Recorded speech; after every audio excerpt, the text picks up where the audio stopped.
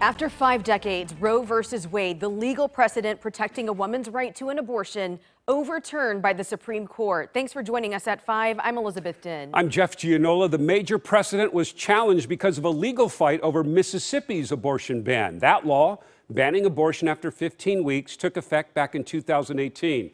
But a federal district court blocked it because of Roe. And then today, the conservative-dominated court upholding the Mississippi law 6-3. Meanwhile, the vote to overturn Roe v. Wade, that is actually 5-4, with Chief Justice John Roberts delivering an opinion separate from the conservative majority. Roberts says, quote, "The court's decision to overrule Roe and Casey is a serious jolt to the legal system, regardless of how you view those cases." But Roberts wanting to uphold the Mississippi law but preserve Roe, going on to say a narrower decision rejecting the misguided viability line would be markedly less unsettling, and nothing more is needed to decide this case. The effects of this decision already underway in 13 states that have trigger laws, including Idaho. Those laws restrict or outlaw abortion in most cases, with Roe overturned.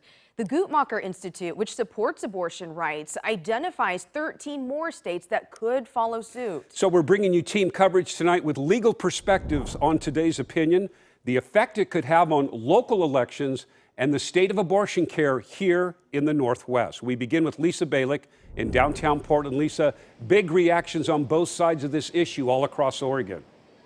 Yeah, and about the only thing that they agree on at this point is that abortion remains completely legal and available in both Oregon and Washington. But both sides gearing up for a much longer fight ahead.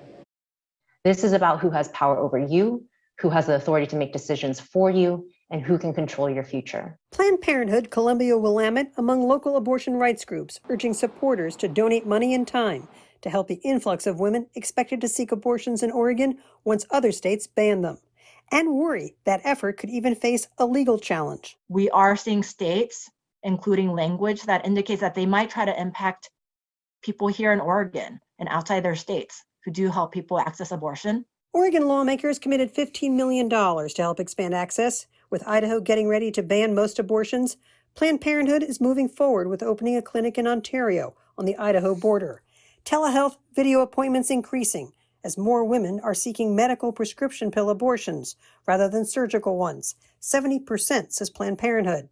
I asked whether there are worries abortion clinics will see anti-abortion protesters out front. I think safety considerations and facility considerations, of course, are some of the things that have risen to the top. We asked Oregon Right to Life about this today. They tell us local organizers decide their actions, but they are urging an absence of violence. As we, as an organization, condemned the violence of outliers that claimed to be pro-life, we expect that they will also condemn violence. This is a time for us to be calm.